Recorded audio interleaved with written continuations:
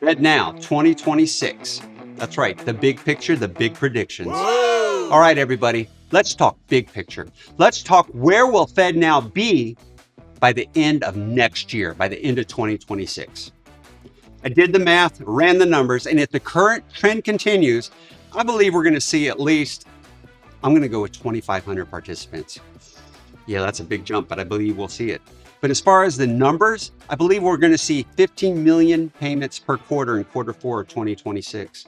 I believe that we'll see $1.5 trillion in value. I believe we'll be up to around 190, 200,000 daily transactions.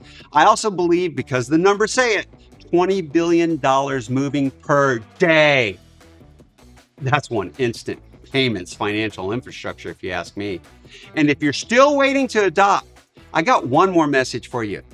Go check out the RTP numbers because they're up there right where I'm talking about. And go to pigeon.net so that you can get on board with FedNow or RTP now.